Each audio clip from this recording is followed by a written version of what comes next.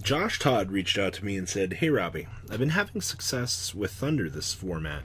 And my face was literally like, "You are being successful with Thunder?" And I was like, "Yo, send me the list. Let's see what you've got going on here. How is your deck actually functioning under, the new rules?" Because, having lost Colossus, this deck lost really one of the best things that it had going for it. Well, coming to find out, your deck doesn't have to rely on Colossus. Now, you have to rely on Titan now, and the problem with Titan is he can be relatively hard to get out because it's 3 Thunder Dragon monsters to make it, and then you can either summon it by banishing a Thunder monster. Okay, you can summon it by its requirements, or you can bring it out by banishing a Thunder monster and a Thunder Fusion monster you have. So if you open up the instant fusion, you can step into this. Outside of that, it's going to be a little bit harder to obtain, but when the Thunder monster effect is activated in the hand, even during damage step, quick effect, you can destroy 1 card on the field. And then we also have the ability to play the grind game of, if this card be destroyed by a card effect, you can banish 2 cards from your graveyard instead. And this thing stands at a hot 3,200. So Josh was like, the deck primarily functions going second by using Titan's card destruction effect to deplete the opponent's resources. Then you OTK with Titan, Blackluster, Avermax, plus any of your other big monsters. You can also go first and set up an IP, Abyss Dweller, and a Titan to interrupt with the opponent's plays. Alright, so that's one big thing I want to say here. Your deck still does what you do.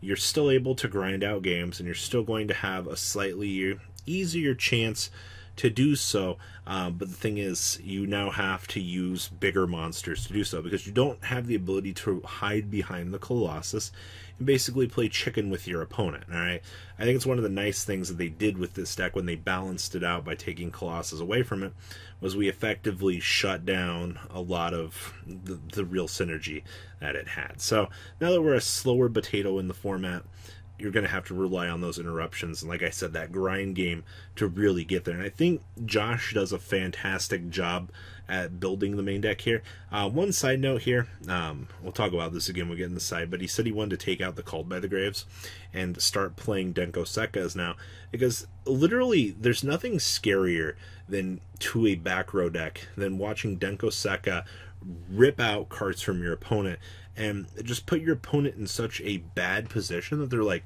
what do I do? Like, I'm losing at this point. So I feel it. I do like that consideration for the side. So monster lineup here. So we have 2 copies of Aloof Lupine. On normal summoning, banish 1 monster from your hand to banish 1 from the deck of the same type as that monster. And if this card is destroyed by battle, or if this card in its owner's possession is destroyed by an opponent's card effect, you can target one of your banished monsters and recruit it back to your hand. So still one of the best combo cards we have in the deck. Same thing with Solar. Getting the ability to dump your Thunder monster, getting the ability to produce the token, by the way, as the Thunder Extender, so that you can step on into easier things.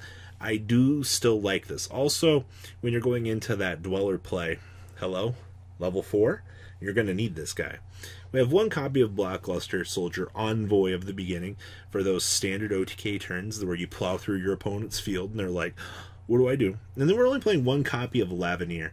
Lavenir is still a fantastic card for this deck, but we're slightly slower. We have to rely more on our standard boss monsters to get us places. So Josh did a fantastic job at getting, I think, the correct ratio for this. We have 2 copies of Phantasme. Quite honestly, 3 can bulk down the deck. It also depends on if you're going to be playing against a lot of Solid at your event. If you're going to play against a lot of Solid, then this would probably be a card that you might want to consider upping, but if you start messing around with the ratios of this, you're going to start messing around with like your extenders and things like that. It's not something you want to do. Now, we play triple copies of Luna, the Dark Spirits. This cannot be normal summoned or set. Must be special summoned from your hand by banishing 1 dark monster from your graveyard. You're telling me I can trigger those hot thunder effects? Ooh. But this is also going to be a extender for the deck, another level 4, as we said, to get to those cards like Dweller, to give you the chance to play the game. And if you can't play the game, well, you're not going to be doing thunder things. So yes, these are your only level 4s that you're going to have. So bear with it. It'll all make sense. We have triple copies of Thunder Dragon. The OG. This card is still really good, especially once you set the Titan up on the field and your opponent's going to start having issues with those constant blowing off effects. Now, we're still playing triple copies of Dragon Dark. It's still your core searcher. You can still do it on your opponent's turn to load one up into the graveyard. Outside of that, there's nothing too real to say about this. The card still does what the card does for the deck. Now we have we have one copy of Dragon Duo. This is still another one of your large boss monsters. Getting a Light and Dark in the graveyard for single use for this should not be an issue in the long run. I know a lot of people used to like 2 of this, but once again, you don't have your engine's consistency has been lowered. Now with it being lowered, you can't just go herder, here go all my boss monsters out on the field, hope you have an answer. You have to you're trading off the big Warhammer monsters for consistency, and that consistency gives you that layer of security that allows you to play the deck. We have triple copies of Dragonhawk, still our extender of choice for reviving and resetting our hand. We have triple copies of Dragon Matrix, interruptions through the opponent's turn. Literally, 500 extra boost, get an interruption. All right, that's all we're trying to do here. And then we have triple copies of Dragon Roar himself, rounding out our main deck Thunder lineup. I think ratios look very solid on this. I know people like to get cheesy and try to play like, I can play 2 of this, I can play, maybe 1 of this. Nah. At this point in time, you're still Turbo Make Titan. You're going to have to, compensate for that, per se. Now, spells. Triple or Darkness. Still very much mandatory. You can still fuel it. You should have no problem being able to resolve this and do what you want to do with it. 1 Foolish Burial? Check. 1 Gold Sarcophagus? Check. Triple copies of the Instant Fusion. Alright, well, Instant Fusion through Camion Wizard still gets you into your Titan to interrupt your opponent. Alright, that's all I could ever ask for. Now, we're playing the 2 copies of the Thunder Dragon Fusion. This still gets you in to make Titan. Titan is still going to be your game plan. Titan is going to be fantastic for you. I do think going forward, though, that 2 is going to be the number. I know a lot of players are like, nah, you can play 1, it's fine. You don't have Colossus anymore to hide behind. You've effectively lost 3 boss monsters from your deck. Fusion at 2 is right, alright? And then we have 2 copies of Evenly Matched, rounding out the main deck here. When your game plan is to go second, and you rip the Evenly off the top, it's pretty good. Also, the deck can go between first and second. I guess I can make the argument that you would want to see the 3rd Evenly Matched, but I feel like that's just kind of bogging it down a little bit too much. 41 cards, I don't know how consistent would be versus the standard 2, but we're trying to keep it as consistent at 42, or at 40. Down here in the extra deck, we have 1 Summer Summoner, of course. Still, getting that Thunder Revive on the opponent's turn is slightly more valuable.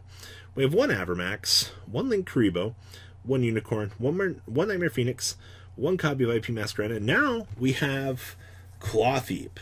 So, Clothheap now grants us the ability to, okay, so we set up a Titan. Since we've summoned a fusion monster, we can special summon 1 level 4 or lower monster from our graveyard. So as long as we see some combination of these, we can actually revive our other level 4 to set up for our Abyss Dweller play on the side, which is actually pretty good for more interruptions. We have the 1 Soldier of Chaos, 1 Appaloosa, 1 Abyss Dweller, triple Titan, of course, 1 Thousand Eyes Restrict, and the 1 copy of the Camion Wizard. Side deck here, we have triple copies of Dimension Shifter. This is still the only deck in the format that can support this card.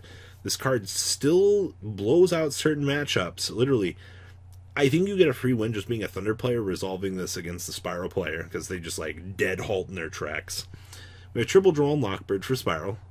Triple Called by the Grave, and like I said earlier, consideration to cutting these for Denko Sekkas for those heavier back row decks. Triple Twin Twister for back row removal, and then triple copies of Dynamiscus just for that generic spot removal away from the opponent. So, that is our rundown of Josh Todd's interesting Thunder Dragon list. What do you guys think? Is Thunder dead? Leave a comment down below, tell me what you guys think. I think that this is very interesting. for the most part. And well, guys, I'm out. Peace. The ride never truly ends. Thank you, patrons, for helping support the channel. Without you guys, I don't know if I'd still be doing this. And for those of you that like Cardfight Vanguard, FanCole40 is here for all your content needs. And those of you asking if I sell cards, mcolegames.com for all your trading card game needs. Check the description for more interesting info. Thanks for watching, guys.